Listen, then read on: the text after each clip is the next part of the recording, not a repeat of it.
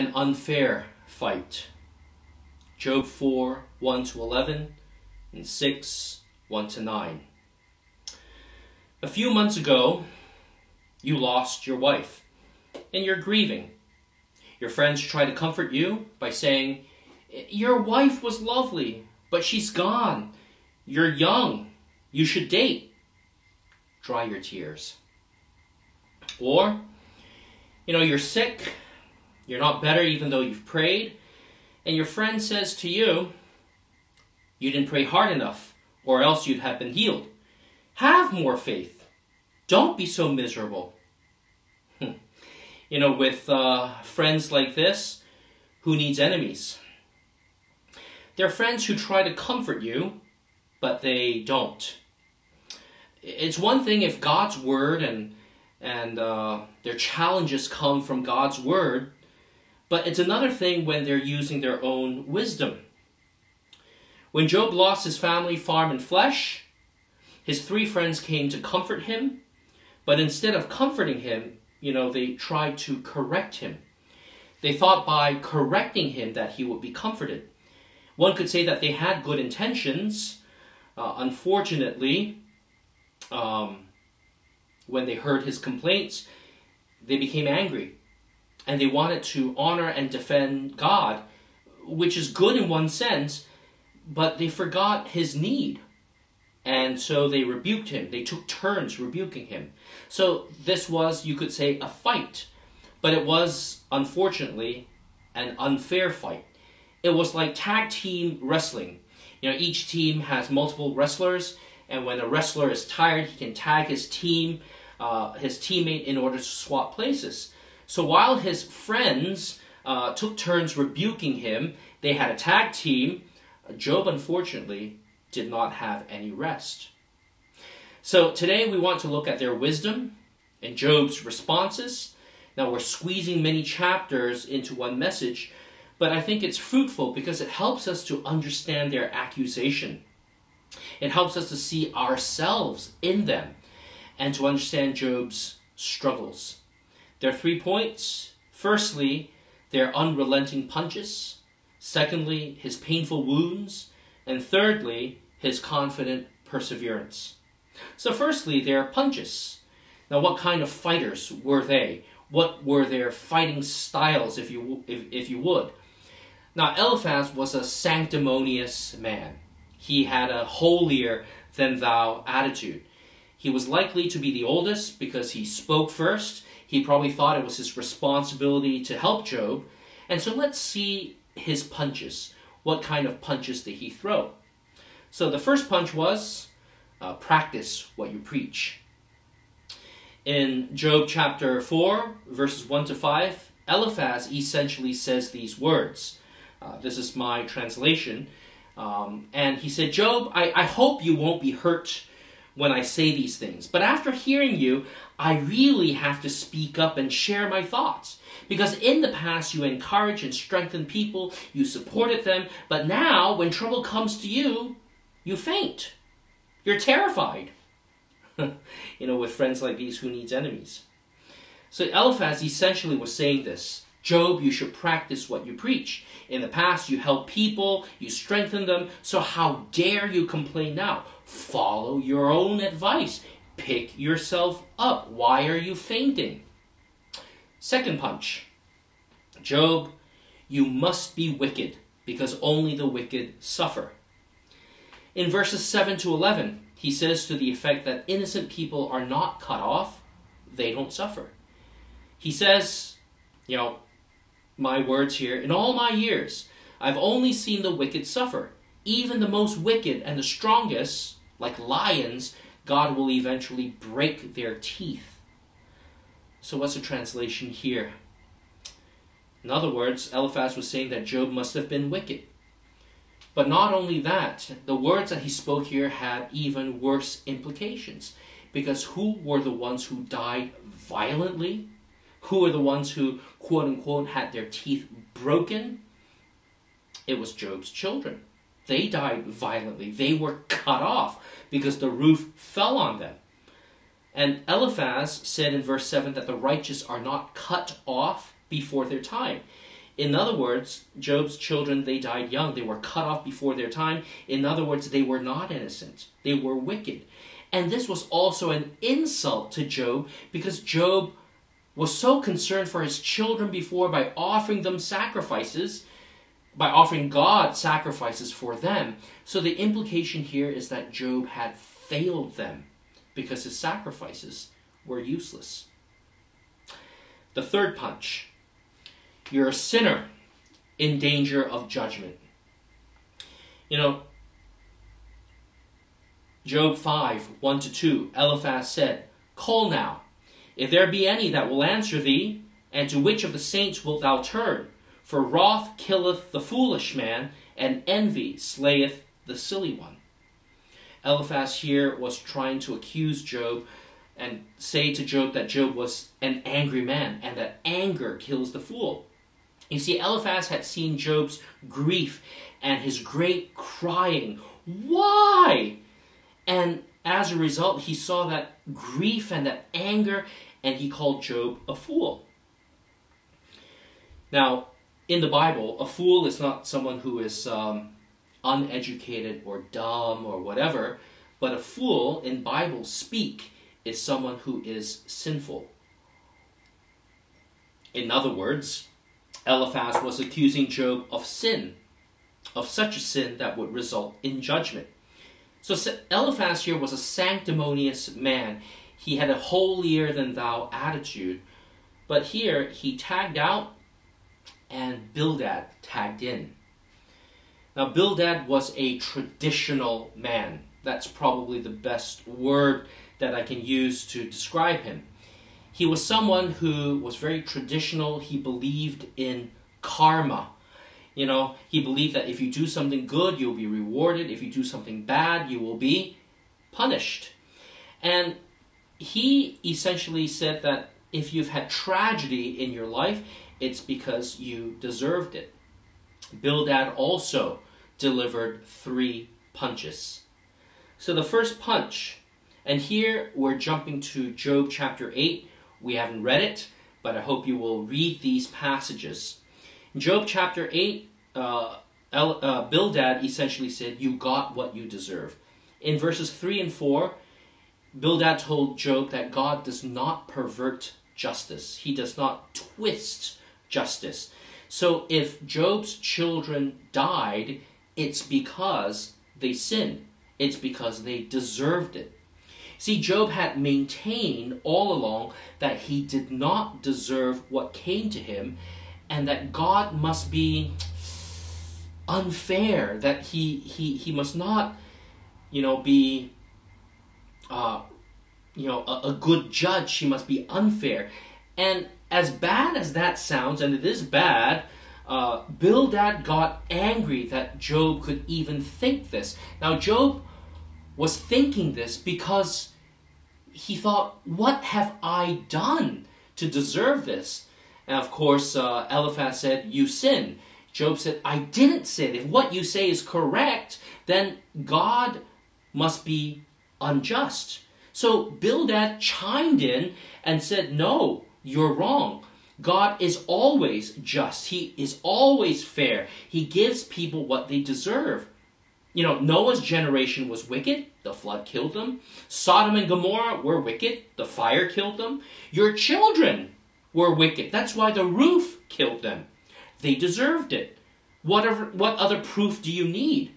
Do good and you'll be rewarded. Do evil and you'll be punished." That's karma. That's a traditionalist way of looking at judgment. Now, the second punch. Job, everyone believes in karma. It's an ancient philosophy. If you reject this teaching, then you are foolish. Job 8, 8-10. Job 8, 8-10. Again, my translation. Just ask the previous generation. Pay attention to the experience of our ancestors. You and I haven't been alive very long, and so we know nothing. But those who came before us, they will teach you the old wisdom. If you won't hear about karma from me, hear about karma from them. And after Bildad says this, he proceeds to quote some of that old wisdom. In Proverbs 8:11 to 13, he quoted an ancient proverb. Not a biblical proverb, but an ancient proverb of those days in the land of Uz. And here in verses 11 to 13, he talks about a papyrus plant. And a papyrus plant only grows when there's water. The translation is simple, isn't it? Job, your children died because God withdrew his blessings. He did not water them. All right? They were sinful. In Job 8:16 to 22, he quoted another proverb. Weeds also grow strong under the sun until the gardener comes. So what's the implication here? You know, Job was very rich. His children enjoyed their life. And so Bildad was saying that Job enjoyed and flourished for a time. He was rich with many children, but eventually God the gardener came and pulled him out and pulled them out like the weeds they were, because his suffering was proof. Punch number 3. Admit your sin, and all will be well. In Job 9:5 to 7, Bildad told Job to pray to God. If you live honestly, if you repent, then God will restore you to your happy times. You'll have your happy home back again. Just confess. Now, Bildad and Eliphaz were not very different here. Both had judged Job. Because of all these terrible things that happened, Job must therefore be at fault, and he was being punished. And to them, because he was being punished due to all of these sufferings, the solution is very simple. All he had to do was repent. So Bildad was pressuring Job to make a dishonest confession. It's kind of like North Korea, you know. When the regime there captures people, they will torture them until they make a false confession just so that they can be released. But Job here would not make this false confession. Now, it's not to say that Job did not recognize himself as a sinner. He did. He had frequently said that he was a sinner. But he would not confess to the sins that they accused him of. You know, he could have said, confess, you say? But confess what? Right? It's not as if Job denied that he was a sinner. He admitted he was a sinner, but he did not commit the sins that they had accused him of committing. So Eliphaz, sanctimonious man, holier than thou, delivered 3 punches. Bildad, the traditional karma man, also delivered 3 punches, and now he tagged out, and the one who tagged in was Zophar. And Zophar was so far the most vicious one of them all. He was not just a sanctimonious man, not just a traditional karma man, but he combined those two, and he was a vicious man. Now he spoke last, which means that he was likely the youngest. He had heard all of his friends' rebukes towards Job, and he had also heard of all Job's insistence that he was not guilty of what he was accused of. And so now Zophar felt it was his responsibility to deliver the strongest punches of all. So what were these punches? The first punch was this: Job, you're a liar. Take a look at Job 11, 2-4. Zophar effectively says this in these 3 verses. You know, Job, you've responded to what these friends have said, and I cannot let you get away with your lies. How can a man who lies and mocks God not be rebuked? You've lied by saying that you've done nothing wrong before God. Now, it's not true that Job said he never sinned. Job always admitted he was a sinner. But Job asks what were the great sins he committed to deserve such suffering. Even though Job admitted to sin, it wasn't enough for Zophar. Zophar wanted him to admit that he deserved the suffering, that he was a greater sinner than what he claimed to be. You know, to some people, you can never do right. You'll always be wrong. You can never win with them. And sometimes we parents are like that. You know, we berate and berate our children. We scold and scold them. And when they finally admit they're wrong, we say, you must mean it from your heart. And yes, sometimes it's true. Parents may be right, but at other times, parents can also behave like Miss Trunchbull, you know, from Roald Dahl's book Matilda, you know, where, you know, she said, I'm right, you're wrong, I'm big, you're small, there's nothing you can do about it, right? You know, very often it can be like that. So to Zophar, he was like the Miss Trunchbull. Job was always wrong. Nothing he did could ever be right, and nothing he did could change Zophar's mind. After saying this, Zophar delivered the second punch, and this was really the harshest one. In Job 11:5-6, he essentially said that Job deserved far worse than what he actually got. The fact that Job lost his farm, his family, his flesh, bad, but not bad enough. Let me read verses 5-6, Job 11. But oh, that God would speak and open his lips against thee, and that he would show thee the secrets of his wisdom, that they are double to that which is. Know therefore that God exacteth of thee less than thine iniquity deserveth.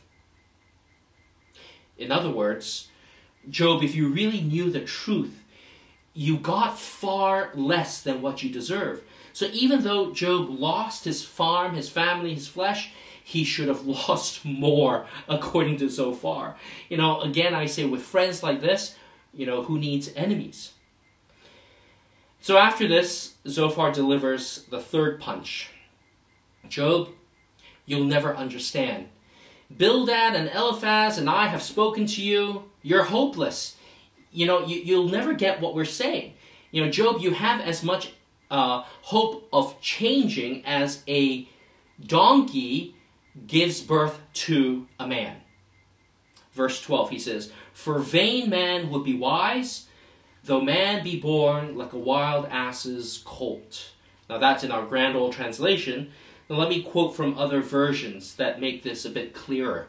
Verse 12 of chapter 11. The New King James says, An empty-headed man will be wise when a wild donkey's colt is born a man. That's pretty clear, but the NASB has it a lot clearer. It says, An idiot will become intelligent when the foal of a wild donkey is born a man. In other words, Job, you will only understand what we are saying. You will only understand that you are wrong when pigs fly. You'll only get it when hell freezes over, when the sun rises from the west, when horses grow horns, when the Lions win the World Cup. Okay, that was below the belt, but you get what I mean. So here, now that the friends have given these punches, in the subsequent chapters, they continue to argue and to fight with him. The rounds of fights are not ended. They will continue to scold him, but in the interest of time, I won't cover those chapters. You know, what they say is essentially more of the same things with little differences here and there. And so I'd encourage you to read chapters 12 onwards up to 19. But now we want to focus on Job's response. Now, each time they punched him and they scolded him and they rebuked him, Job always gave his responses and he expressed his grief. So we see, secondly, the wounds of a downed man. How did Job feel? How did he feel? Well, if you were Job, how would you feel? He felt hurt, and he told them so. Job 6, 1-2. But Job answered and said, "Oh, that my grief were thoroughly weighed and my calamity laid in the balances together." In other words, if only you could weigh my sadness and put my misery on the scale. Job was so sorrowful that he wanted to die. Verses 8-9. He was so sad because his friends showed him no pity whatsoever. In Job 6, 14-15, he wept. He said that pity should be shown to the ones suffering.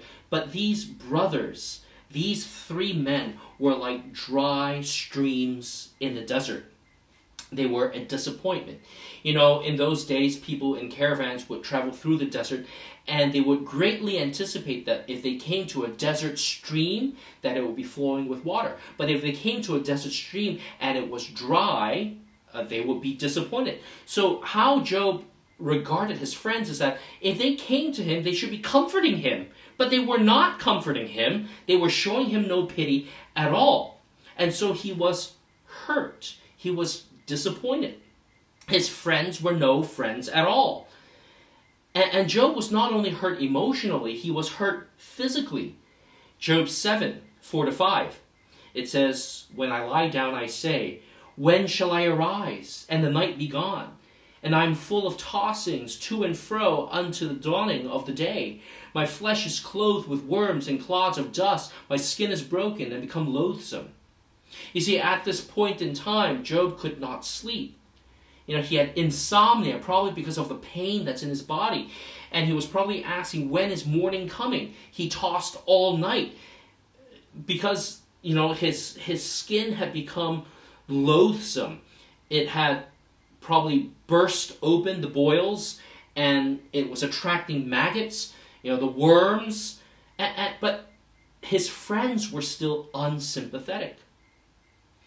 Now, secondly, not only was he hurt, but Job was at a loss. He felt forsaken. His friends were no friends, and God seemed not to have answered him. And Job really wanted an answer at this point in time. In Job 9, he wanted to speak to God, to ask God why these things had happened to him. He wanted an answer. When we go through difficulties, don't we want answers from God? We do, don't we? And he had asked God, but there was no answer. In verse 2, he wanted God to declare that he was innocent because his friends were attacking him. In verse 3, he wanted God to answer him. And this is all in Job chapter 9. All right? And in verse 15, he wanted to approach God for a judgment. We all have a right to a speedy trial. Maybe that's only an American thing, I'm not sure. But everyone has a right to a speedy trial, that it does not drag on, that you're not held in prison for too long. And so he wanted this judgment. And in verse 19 of chapter 9, he wanted to plead his case with God. And of course, Job knew that this was impossible. Why?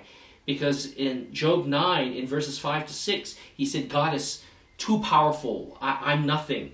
Verses 7-9, God is infinite. I'm so small. In verses 12-13, God can do whatever he wants to do. Nothing can stop him. So Job at this point in time was at a loss. He was asking, I want these things, I want vindication, but what can I do? And in verses 32-35, he said, I may not be able to go to God. He is so infinite. I wish that God were a man so I could talk to him. I wish there was a mediator, someone who could come in between God and me, someone to bring us together, because God seems so far away. So Job here was at a loss.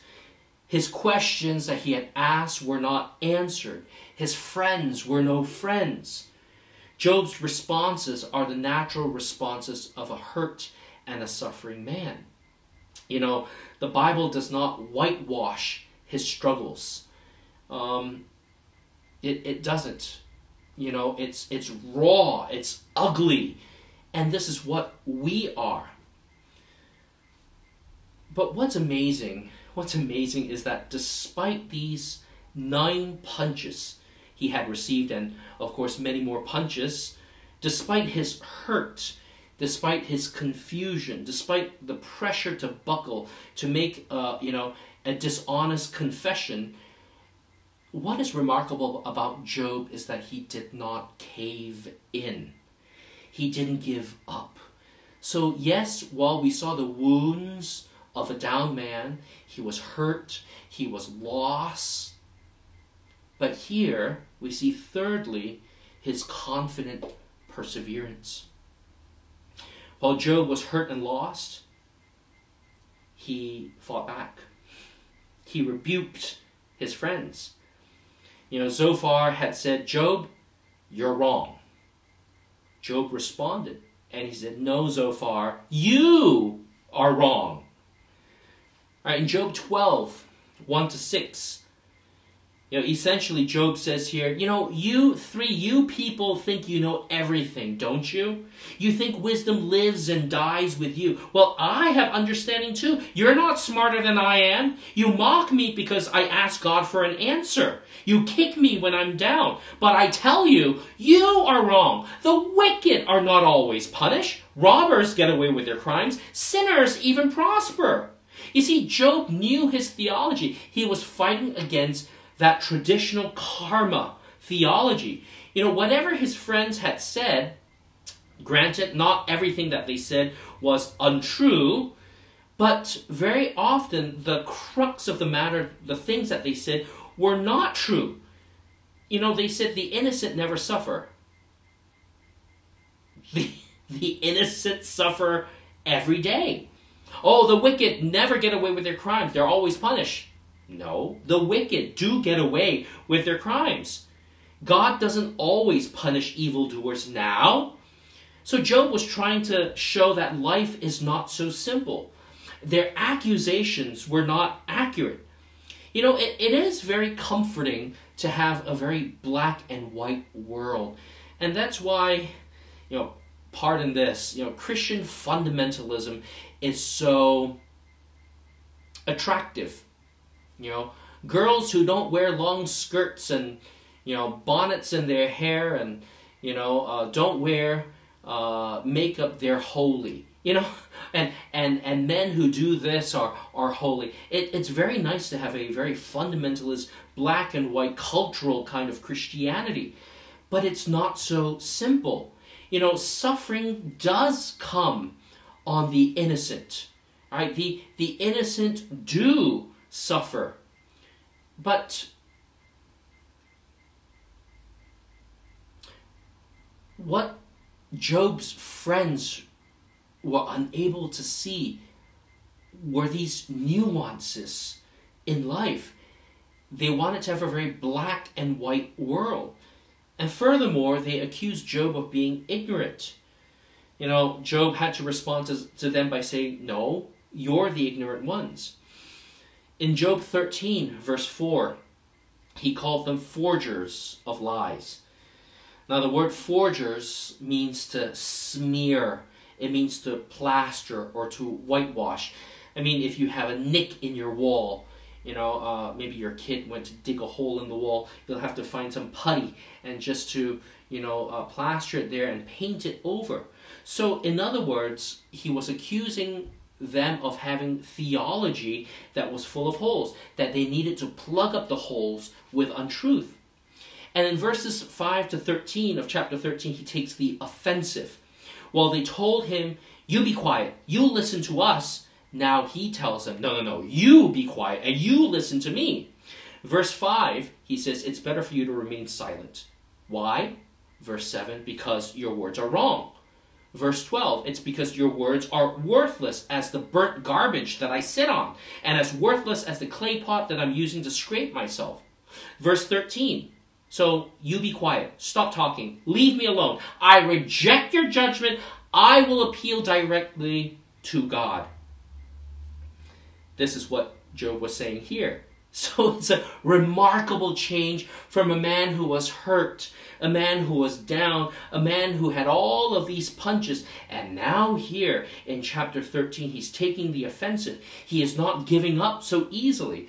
You know, it's like we're watching some kung fu movie. The hero that has been punched, that is almost knocked out, suddenly he gets up, he starts to fight back, he starts using some kind of special, new fighting style, and we cry, yes! Job has had it. He got up and he rebuked them because their theology was wrong. Their judgment was shallow. But more than just fighting back, Job's triumph was his trust in God. This was a man that was repeatedly told, you're wicked, that's why you suffer, so you must repent. Job said, no, I'm a sinner, but I haven't done, sins that have been so bad in order to, receive these kinds of punishment. And in the midst of that, while Job did often say, God, are you unfair? Come down, speak to me. I want to make my point. I want to defend myself to you. I want you to vindicate me. Yes, Job had those moments, but in the middle of all this, he still trusted in God's judgment alone. In verse 15 of chapter 13, he says, though he slay me, yet will I trust in him. I will defend myself before him. And this is remarkable. Even though God slays me, I will still trust in him. Although Job knew that his sufferings came from God, even though he didn't understand why they came on him, even though he thought it was unfair that it came on him, yet he still trusted God. In this scenario here, there was an unfair fight. But it's clear that Job was still fighting. He was beaten down with 9 punches and beaten subsequently to this with more punches. But Job was still fighting.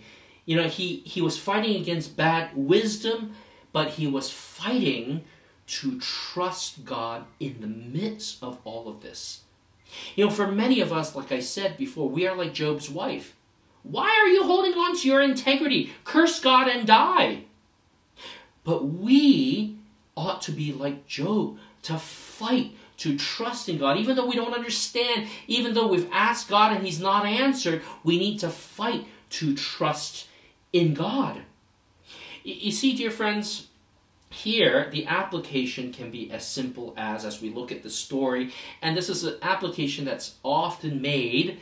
It's not wrong, but people say the application here to Christians is we need to be patient and kind to others in their suffering.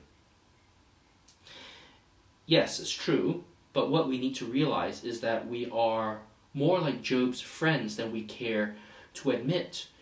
At heart, we are like Pharisees. We are black and white cultural fundamentalists. This is right, that's wrong. And I'm not talking about the laws of God. Those are very clear. But, we all have our sense of righteous justice and the consequences that people should receive if they do bad or they do evil. We are people, when we see others struggling, we will say, practice what you preach. It's kind of like Jesus. When he was on the cross, what did people say to him? What did they shout to him? They shouted, practice what you preach. Physician, heal thyself. He saved others. Let him save himself. And what did they say of Christ? They said that he was guilty. They made up crimes for him. There were false witnesses. He was sentenced to suffer. We need to realize, however, that we are more like Job's friends than Job, that we care to admit, because it was our sins that put Christ there. We are Pharisees. We are traditional people with bad theology, who believe in karma. But we've been rescued from that as well. And we as we look at this, we see that his friends were no friends. And this brings us back to the time when Christ was at the Garden of Gethsemane. He told his disciples, watch and pray. He told them that my soul is sorrowful unto death. But they could not even support him. They could not even pray for him. They would not even stay up to support him. And when he was at his greatest need, Peter denied him. And in his great pain, Jesus in frustration cried out. We know what he cried out. My God, why have you forsaken me? And the reason for that is Jesus was in an unfair fight. But he willingly endured the punches of the soldiers. So, we can make simple applications that we have to be patient with one another and to help people in their suffering. But very often we are like Job's friends. Our sins put Christ on the cross. If we had been there with Christ at the Garden of Gethsemane, we would have betrayed him as well. We would have ignored him. We wouldn't have stayed up to pray with him. But the great application here is that Jesus died to save us from a judgment from a righteous God. If anyone should be punished for not practicing what we preach, it is all of us. But Jesus took away our sins, that we may never again be sanctimonious, holier than thou, that we would not be traditional or self-righteous or vicious. It's not just that we should be nice. It has to be more than that we should no longer be vicious, because this is no longer in our renewed nature. And this is something we ought to fight. It's not only sinful to think like they did, but these thoughts should not come naturally to us anymore. And not just that. If Job, before Christ and before the full revelation of Scripture, fought for hope in his hurt, if he still trusted in God, even though he suffered in the will of God, then for us, we need to fight in difficult times. Again, we don't whitewash the Bible. We admit that saints go through very difficult times, and sometimes they wish for death. Now, it's not nice to say that many people have wished for death, but and I would hazard a guess, I've read it before, that even psychiatrists say that, everyone has thought of death at one point in their lives, taking their life. It's sinful, yes. It happens. We are sinful people. We do struggle. But we need to fight for hope as people who are redeemed.